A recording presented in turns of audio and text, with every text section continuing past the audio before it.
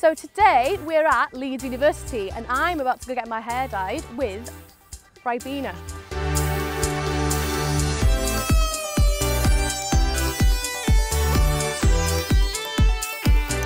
Okay, so it's not actually RIBENA, but rather a dye taken out of the berry skins left over from the drink.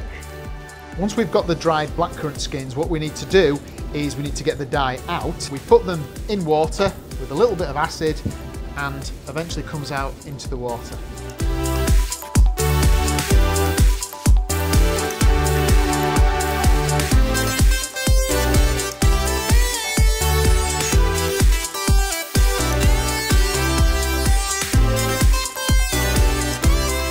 What we end up with is this final blackcurrant extract powder, and that's the dye.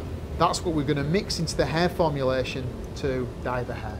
And from this one extract, we can get all these different dyes here just by modifying the formulation. This shade is like the main one, all over, and then maybe a couple little bits of pops of pink in it.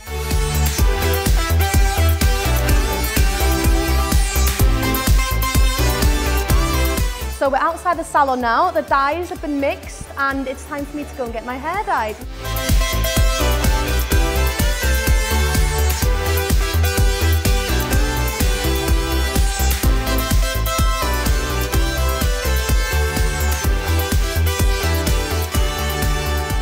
The hair dye's been on for about 30 minutes now, just over, and it's time to finally wash it out. I'm really excited to see what it looks like.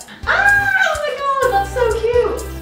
This is the final result. I'm really glad that it's kind of turned out this sort of way. I did want to go for more of like a subtle pink running through it rather than kind of bright and in your face.